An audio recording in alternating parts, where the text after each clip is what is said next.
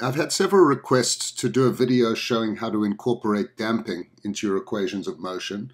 So I thought I would revisit this problem that you've seen before with the 2 degree of freedom system.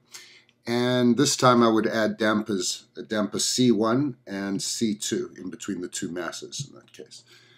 So the first thing that we do in using Lagrange's equations is we find the kinetic energy of the system. The kinetic energy, which we can call T, kinetic energy, T is equal to a half mv squared of each of the masses, right? So it's a half m1, and the velocity of mass 1 is x1 dot squared plus 1/2 m2 x2 dot squared. We'll call that equation 1. All right, then the potential energy,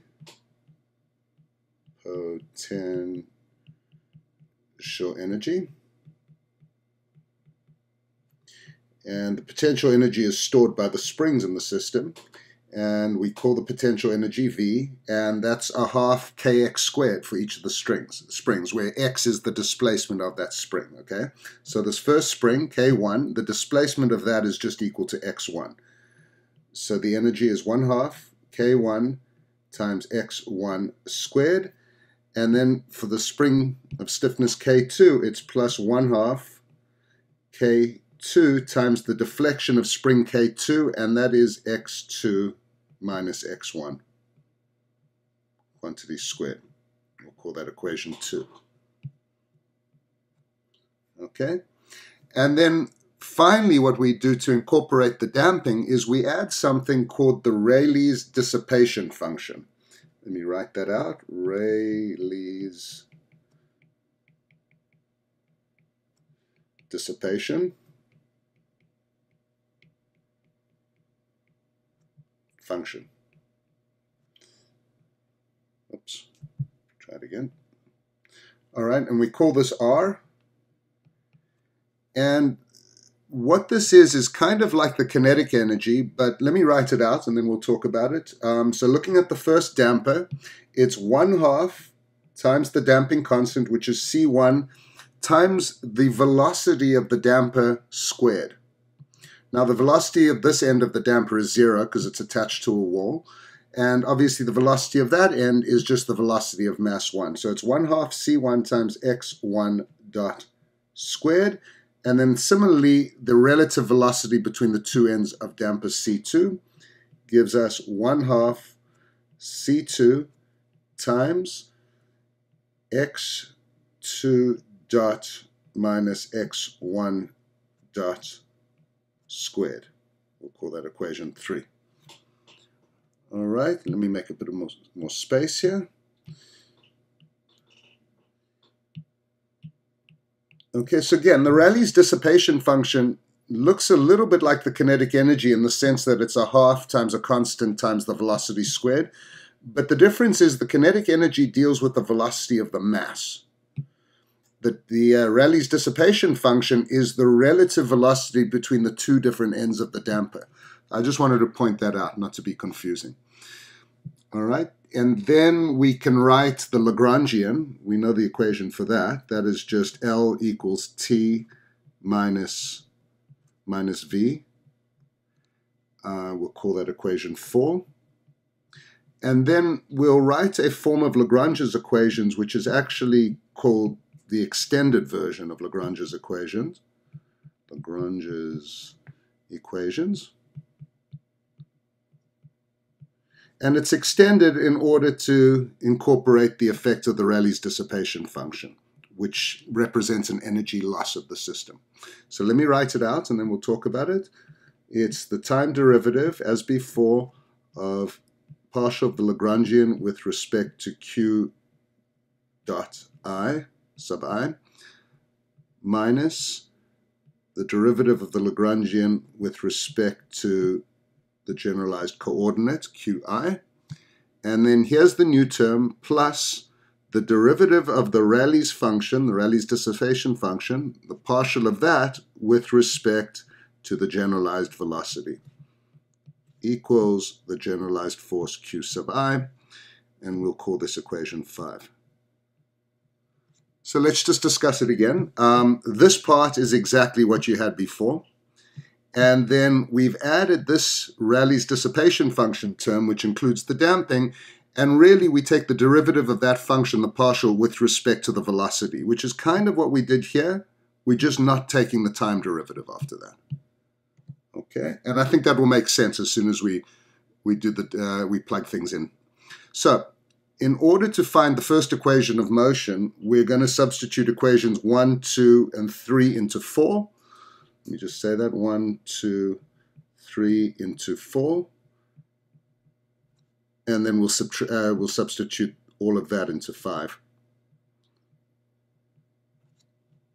Okay, so let's take this first term. The derivative of the Lagrangian with respect to q dot I, and then the time derivative of that. Well, in the case of x1, the x1 equation, the only thing that survives is this first term from the kinetic energy, and that the derivative gives you m1 x1 dot, and then the time derivative of that gives you a double dot,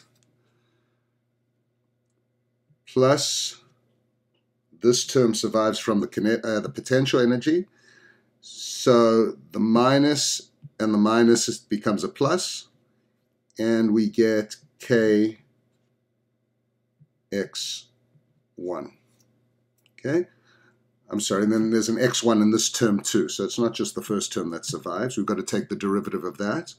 That will give us minus k2 into x2 minus x1, right? We take the derivative of this, which gives me 2 times x1 minus x2 times the derivative of what's in the brackets, which is minus 1. That's the reason for the minus sign. Okay, and then plus the part that comes from the Rayleigh's dissipation function. And in this case, it is plus, this was K1, excuse me. So this is C1 times X1 dot minus C2 times X2 dot minus X1 dot equals, in this case, there's no force. Why don't we put an external force here on mass number 2? We'll just call this F of t.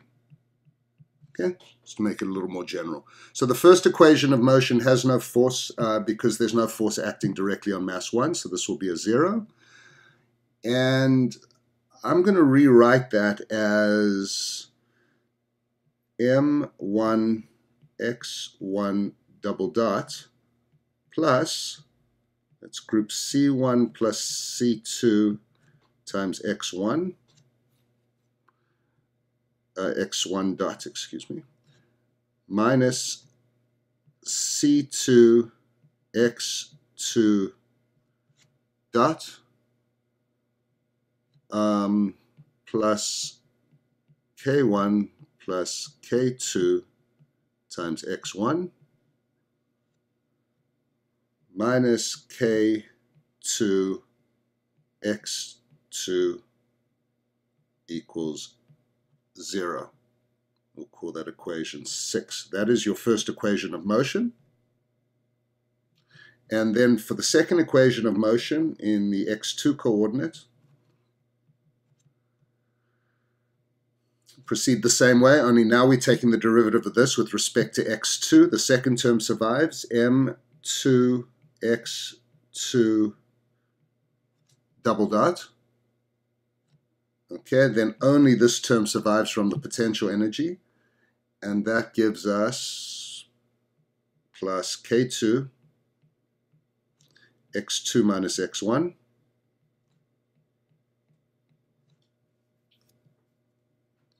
plus C2 x2 dot minus x1 dot.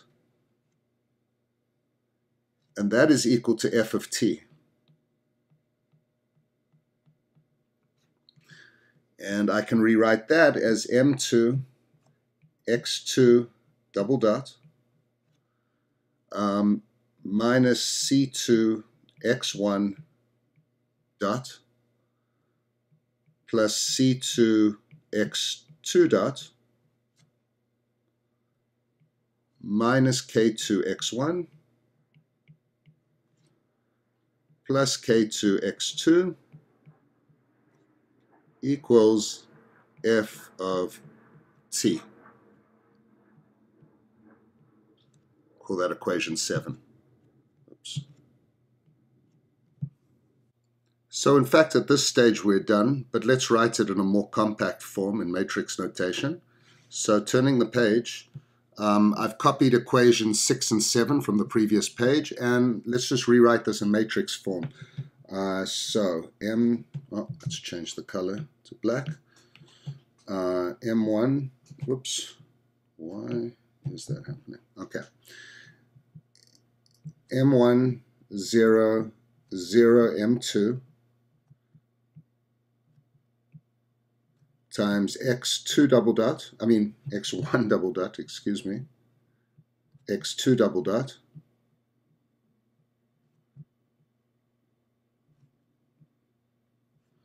plus the damping matrix looks like C1 plus C2 minus C2 minus C2 again and plus C2.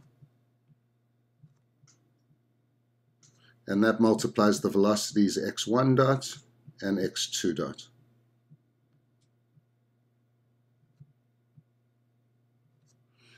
And then finally the stiffness matrix, which looks a lot like the damping matrix, is K1 plus K2 minus K2 minus K2 and K2. And then this multiplies the coordinates x1 and x2.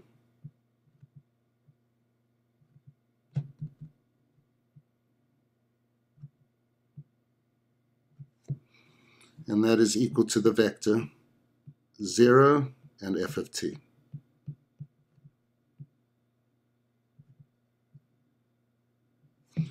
All right, and this is equation 8. And we are done. Put a red box around it. And that's it. So just to recap quickly, what we did is we incorporated damping by adding something called the Rayleigh's dissipation function, which looks a lot like the kinetic energy, half times the c value times the velocity squared. We then extended Lagrange's equations to add this term where we take the derivative, the partial of the Rayleigh's function with respect to the generalized velocity, and then we just go ahead as usual. And what you'll find is if you set your c values to 0, this will reduce to the equations of motion that you have seen before for the undamped vibration of this 2 degree of freedom system. Anyway, that's all I want to say about this video. I hope you found something useful in it. If you did, please go ahead and smash those like buttons so that others can get to view it too. If you have any questions, I'd love to hear from you in the comment section below. Thank you very much for watching, and I'll catch up with you in the next video.